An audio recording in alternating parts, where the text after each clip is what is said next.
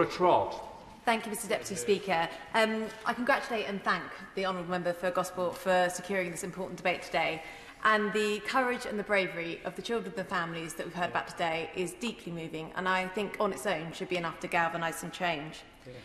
I want to use my speech today to reflect on my very brave constituent, Alice Wakeling. Unfortunately, I never got to meet Alice, but I'm honoured to say that her mother, Sarah, has joined us today in the gallery. And having worked with Sarah since becoming an MP in 2019, I've truly been inspired by her dedication, her resolve and her love.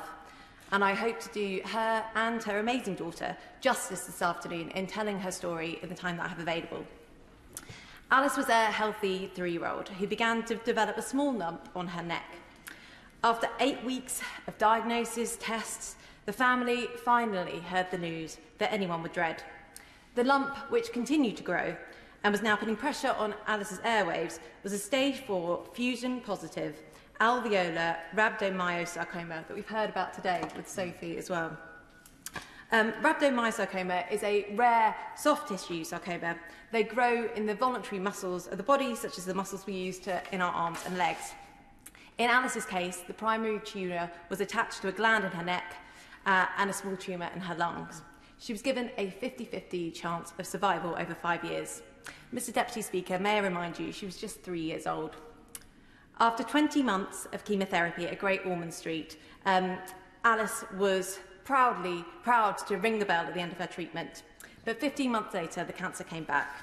At 4, she saw her odds of survival drop to just 8%. Now, Great Ormond Street suggested a procedure in Amsterdam known as this is incredibly gruelling for poor Alice, but she got through it, and once again she rang the bell. Yet, a few months later, the family heard the news that they all dreaded. The cancer was back again. After an ultrasound, they found a large mass in her abdomen and with similar masses falling around her bladder and pelvis. And the doctors just said there was nothing they can do, and I think Alice had just had enough.